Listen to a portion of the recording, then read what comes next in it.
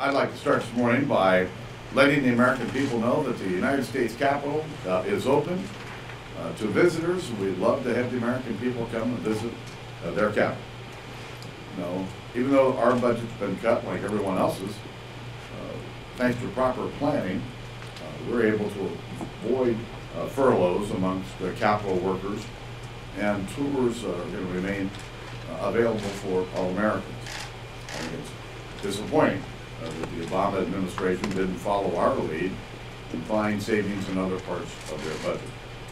I think it's silly that they've insisted on locking down the White House, which the American people actually own. You know, we went through months of campaign-style events all over the country. And I did have a conversation with the president about last Friday. It was really kind of interesting that this week we've gone 180.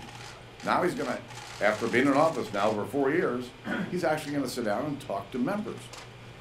I think it's a sign, a hopeful sign, and I'm hopeful that something will come out of it.